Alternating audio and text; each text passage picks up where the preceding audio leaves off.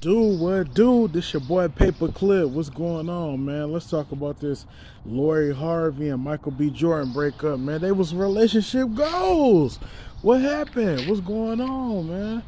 I looked up to them, man. That relationship, man, it's crazy.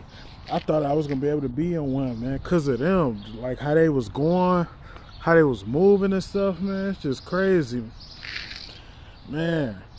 He in his 30s, she in her 20s. I know, like, the marriage and stuff, that's too early. It's too early. And you know what I'm saying? I don't blame them. It's too early.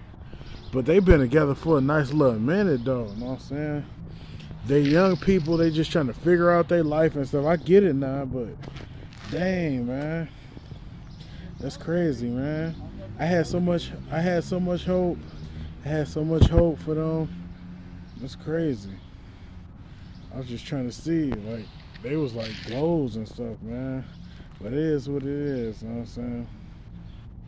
Maybe they could link back up in the future or something like that later on down the line and stuff like that. Because they inspired me to, like, actually get in a relationship and stuff like that. Just like how they was moving. Then my main man, Steve Harvey, that's her dad and stuff like that.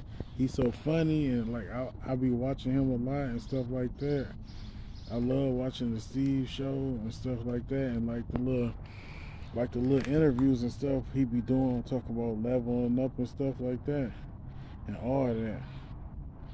Yeah, that's crazy.